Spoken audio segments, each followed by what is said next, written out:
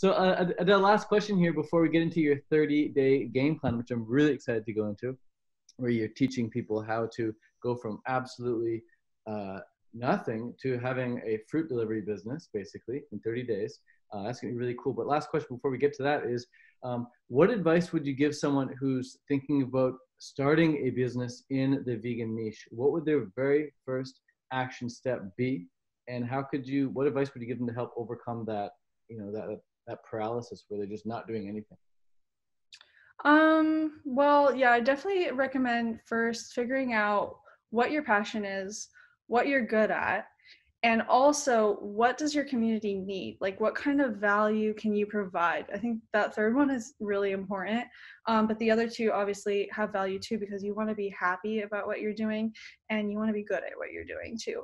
So everyone has different skills and they usually align with their passions, but there's also like, you want to like be able to provide something that's like that you believe in.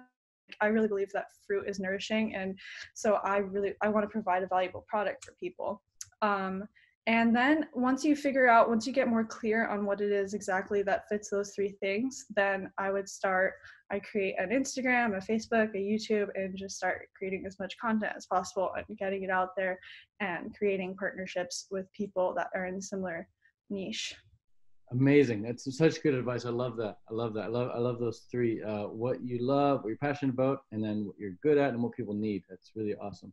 And typically too, what people need, if you find what people need, it can be so exciting that you start doing it. It becomes a passion. And the more you do it, the better you get at it. Right. Mm-hmm. So it doesn't necessarily need to start from passion or from need. It can start from any of those three, but they all link up.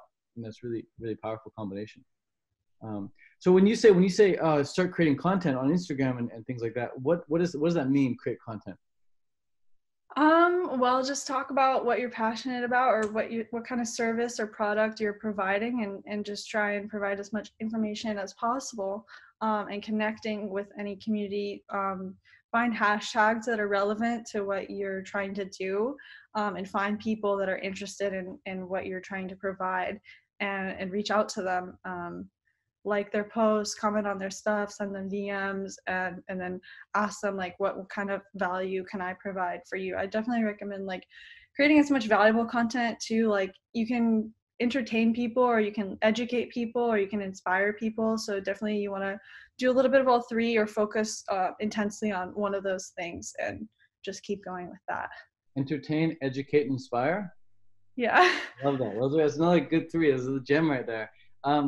Last question, truly last question.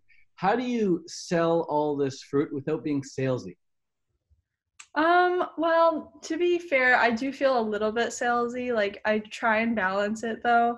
I try and help people and educate them, and also I try and show people like how awesome it is to eat something brand new and exciting that they've never had before. Yeah, I just try to make it fun too. I definitely am super consistent with the content that I put out on Instagram, but I also make sure that the content is high quality as well. I don't think I sacrifice quality for consistency. So yeah, I guess just like create stuff that you would want to see and that you would want to follow as well. Beautiful. And how many posts per day? So for when I was first starting out, 3 posts a day, every day for probably at least over a year, maybe 2 years, 3 posts a day. On Miami Fruit? Mm-hmm. And multiple stories a day, and I go live at least once a week. And then I'd say this last summer, I started doing 2 posts a day. And then actually starting January 1st, 2020, I'm doing 1 post a day. But if you're just starting out, I highly recommend at least 3 posts a day. The reason why I'm moving down to 1 post a day is just because I don't want to be too salesy or too spammy. And I also want to have time to work on other things as well, like in the physical aspect of our business, because I have spent a lot of time building up the digital part of our business. But again, like I want to be involved and paving a path and working towards making our product as amazing as possible. So I want to be as involved with that as possible, which is why I'm not doing 1 post a day. Man, I could ask you so many more questions. We could talk forever about more of these little hacks and tricks that you have and tactics and strategies that you use.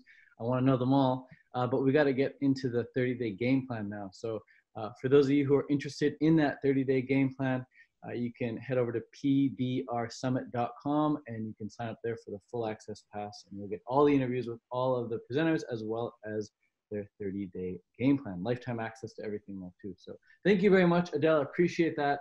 And if anyone wants to buy some fruit off you, which I highly recommend, head over to miamifruit.com and pick yourself up a special box. Is there a coupon code for the PBR Summit crew? Ooh, not yet, but we can definitely make that happen. Just let me know what you want the code to be. I mean, we could make it Fruit King. Okay, that sounds good. Okay, Fruit King is the code if you want to save some money on a special order from Miami Fruit. Highly recommend it. Best fruit ever. Like I said, if they just sold bananas, I would still buy from them because the bananas are tip top. Very, very good. So thanks a lot, Adele, and see you in the 30-day game plan.